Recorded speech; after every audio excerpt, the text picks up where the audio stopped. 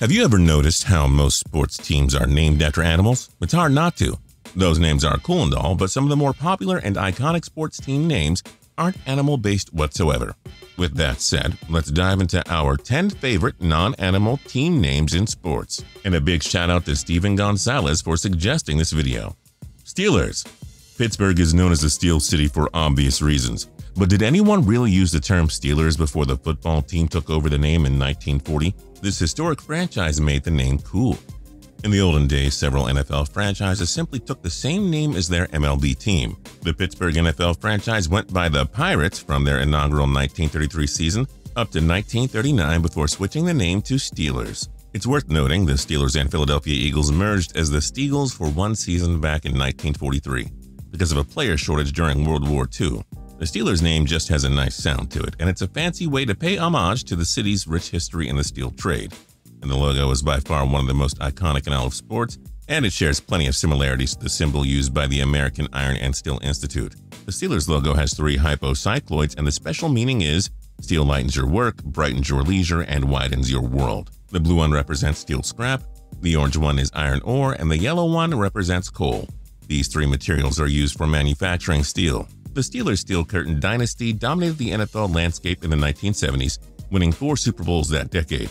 Their success obviously helped expand their fan base across the United States, and their rich history has made the Steelers' name and logo all the more meaningful. Celtics.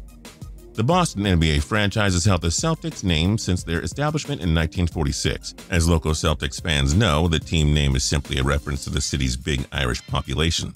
Fun fact, the franchise actually considered the names Unicorns, Whirlwinds, and Olympians before settling on Celtics.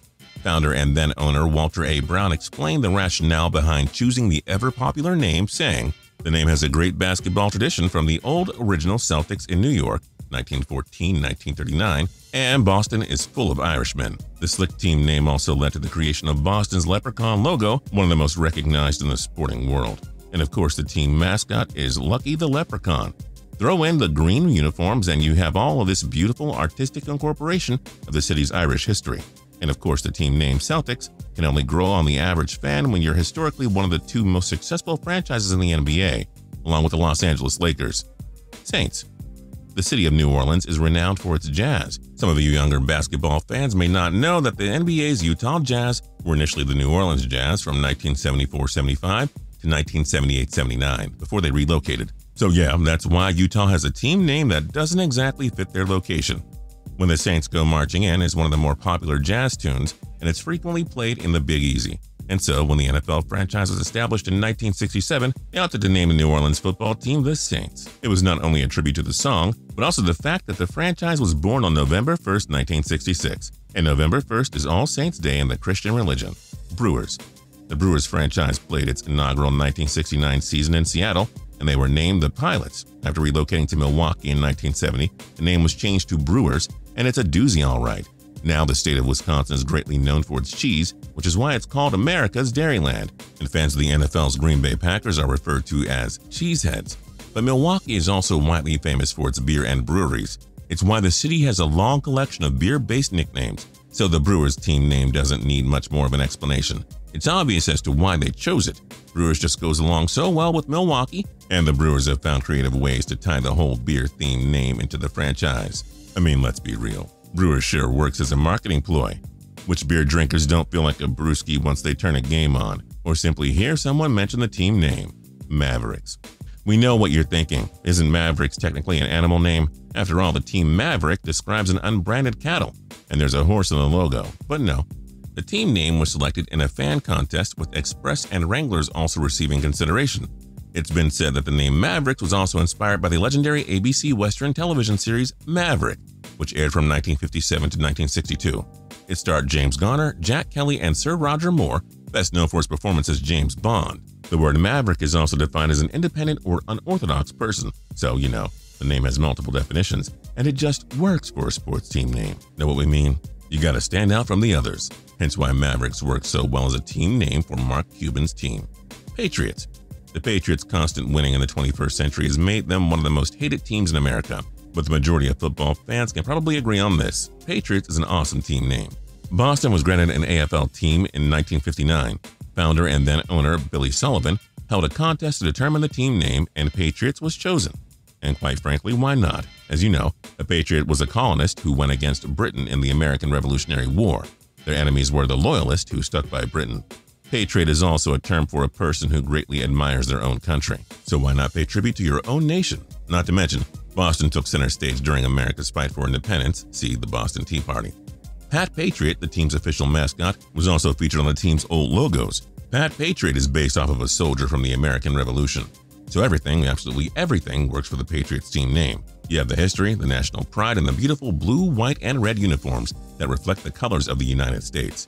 There's a good reason to argue that the Patriots are America's team now over the Dallas Cowboys. Golden Knights. The state of Nevada finally received their first professional sports team in 2017, when the NHL's Vegas Golden Knights were born. Owner Bill Foley considered the name Black Knights. He attended the United States Military Academy, and their team name is Black Knights. It's also worth noting that Foley is the chairman of Black Knight Inc. He also considered the name Knights, but the London Knights of the Ontario Hockey League already hold that name. And Foley said acquiring the name is not economically feasible. Foley also added, in the US, Knights are fine, but we can't use it in Canada. And so Foley ultimately decided to settle on Golden Knights. Incredibly cool, crafty, and tough. In a 2016 interview with ESPN, Foley explained how and why he chose the name. My whole idea was to create a logo and a name that was powerful, that would epitomize the warrior class. The Knights are the epitome of the warrior class, the top of the line in terms of defending the realm, defending the unprotected. This is all part of the culture we want to create with the hockey team.